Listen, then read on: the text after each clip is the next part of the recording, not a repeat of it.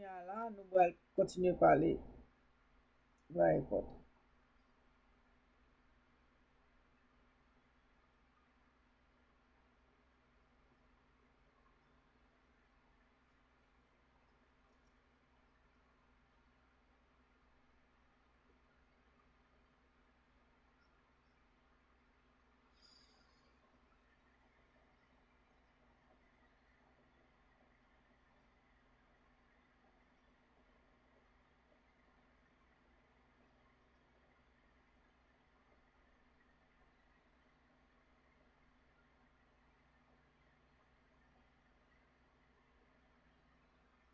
So, li ve à la fois protected anyway, li protéger. And so elle gen hydrogène dans la stock. C'est normal li. Bon, mais ça pas normal. Éthanol, alcool.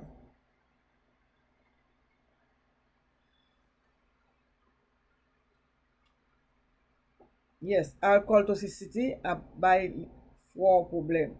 Alcohol toxicity a bay four problem. So, c'est là dans lié là qu'on a.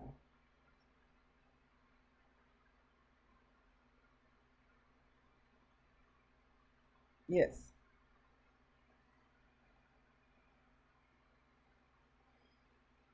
Ouais, li dit que brain nan pas utiliser fructose pour énergie.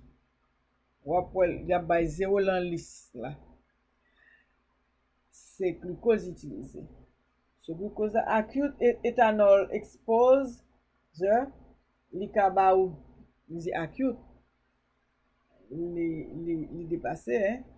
CNS depression, central nervous system depression, vasodilation, decrease blood pressure, hypothermia, tachycardia. Hypothermia ou la fièvre ou chaleur à descendre dans le corps. Ça semble avec hypothermia et Hashimoto. Tachycardia, ça semble avec Graves' disease. Myocardial, problème. Variable pupillary response. Respiratory depress. Respiratory depress.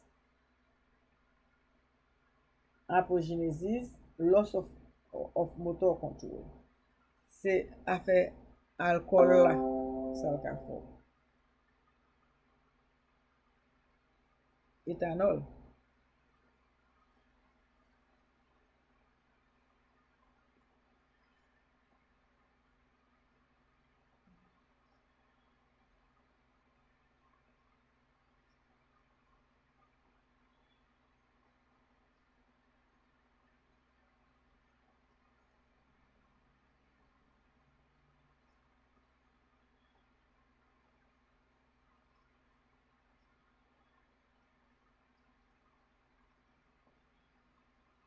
So ouais, alcool là quand doit arriver, il tombe dans glycémie, il bon APR. APR. Le problème fat APR.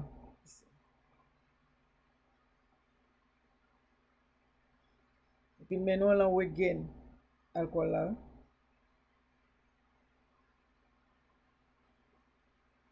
Yes. Et puis ou fin di ou prend un seul drink. L'autre de ou regarder ou prend plusieurs toujours. So alcool là on connaît li bay addiction.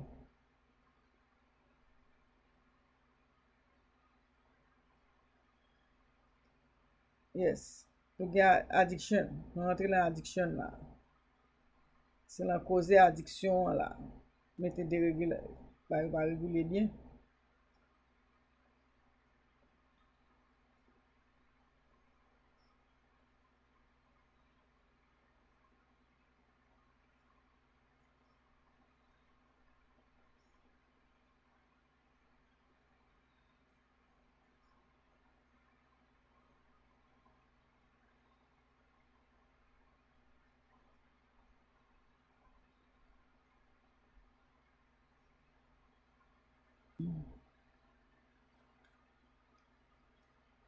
Ouais. orange ki chaje high fructose sirop la dan bon bagay. Li pal nan glycogen, se high fructose sirop liye. Kompran? Nan alcool. Lan alcool.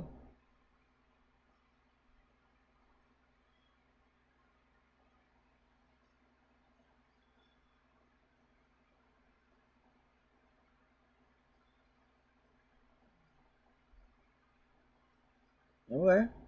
Nou gen insulin resistance epi nou gen obesite ki ali adan.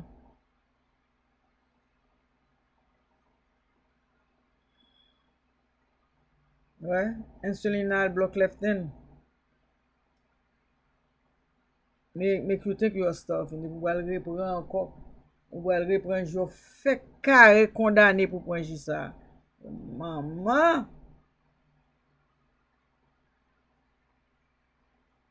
Damage de liver, damage de pancreas. On ti jou al pren ki gen trop. Pil sik la dan. E sa toune alkol lan dan.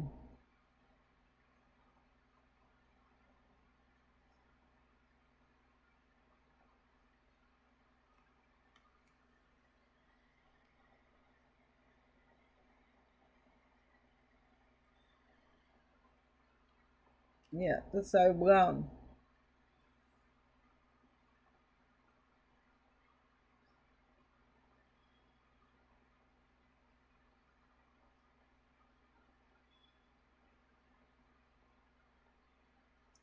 Glucose binding to protein in the blood. Hemoglobin A1C.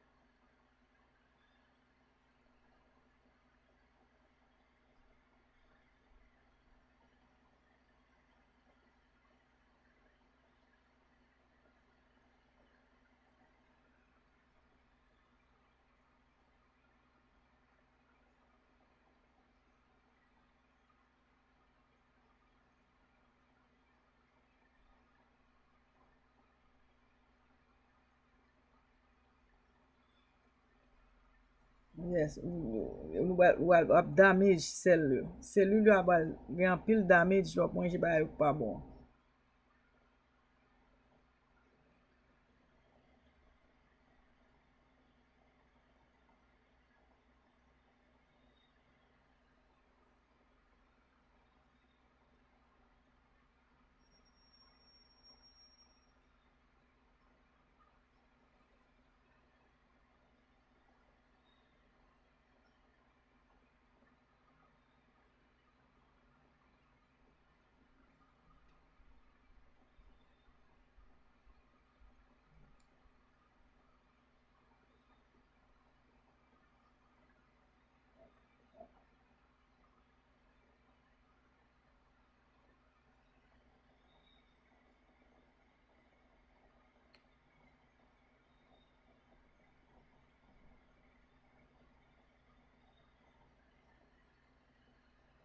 Sugar la ba an pil problem.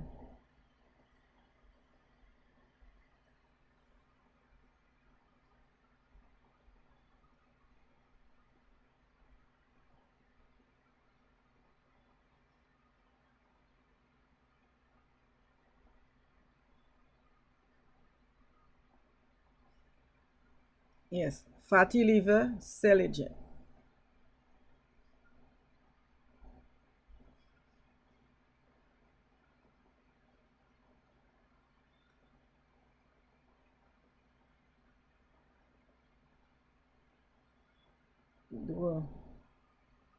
Guanine agent.